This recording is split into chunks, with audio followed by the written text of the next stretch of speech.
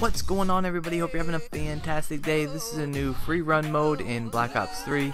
It's basically an obstacle course. I think they said when they were creating the game, someone kind of put together a rough sketch of a map just to kind of test out the movement abilities, and it became a fun game mode. And it is kind of fun to try to beat your score. So I thought it'd be a good idea, a fun thing to kind of have a community race, right?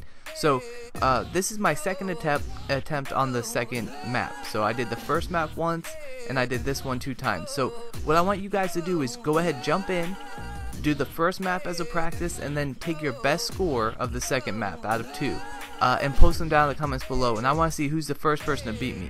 I feel like this will be a super fun competition, and you guys can race against me and against each other, and we can kind of go back and forth and try to one-up each other. I think that'll be a lot of fun. Now, there are a couple tricks to this. I haven't mastered them at all because, like I said, I've only played a total of 3 matches.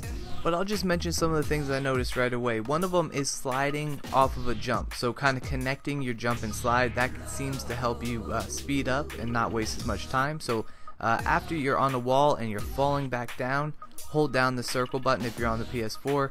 And that'll kind of throw you right into a slide and speed up your time.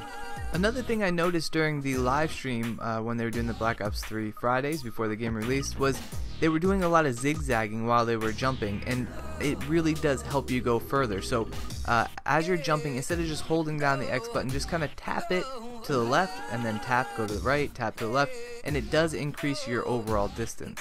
The last kind of tip I wanted to go over was don't jump too high up on the walls. Sometimes the first time I was going, I tended to jump way up high on the walls, and then it would take me forever to fall down. See, like right here, I'm going up probably too high, so it takes that long time to drop, and that wastes some time.